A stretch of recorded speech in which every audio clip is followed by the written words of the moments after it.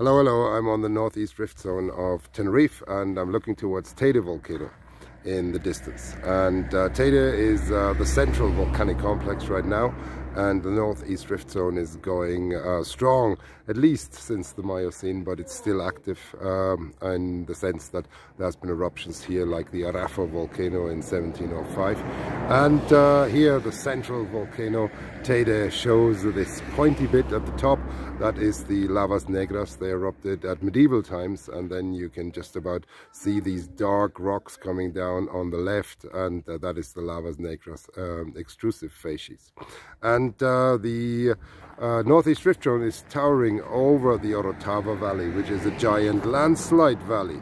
This is about 560,000 years old, and I'll try to capture this now by going a little bit towards my right. So here, this large valley below us is a giant landslide valley. Several of those have occurred on the northeast rift zone.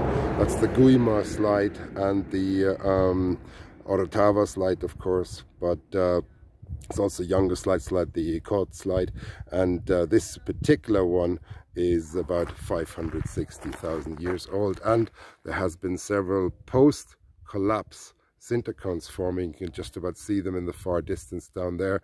It's going back to Mr. Humboldt, who described 3 of them, but at the moment we only see 1.5 of them because the others have been quarried away for creating aggregates and also for agriculture.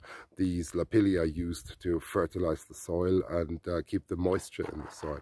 So these giant landslides are not untypical for these rift volcanic structures here in the Canary Islands. And here I'm showing you the sidewall of the Orotava slide on the northeastern side of the slide, and the forested area in the upper part of the Orotava slide.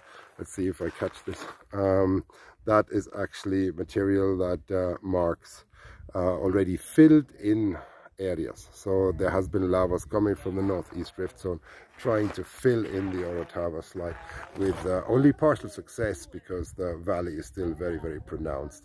But ultimately in geological time, the valley will most likely be filled up entirely, as we have seen with other valleys. There's the Misheke landslide valley here on the northeast rift zone, and that's virtually completely filled.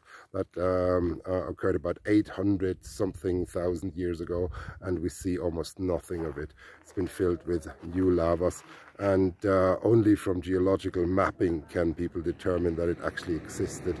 But in topography you can barely kind of recognize that the Misheke slide did actually happen. So this is the Orotava Valley, one of the major landslide scars on the island, and again a last look at Teide volcano in the far distance, and that's where I'm trying to go now. So thank you for joining in again, and see you soon.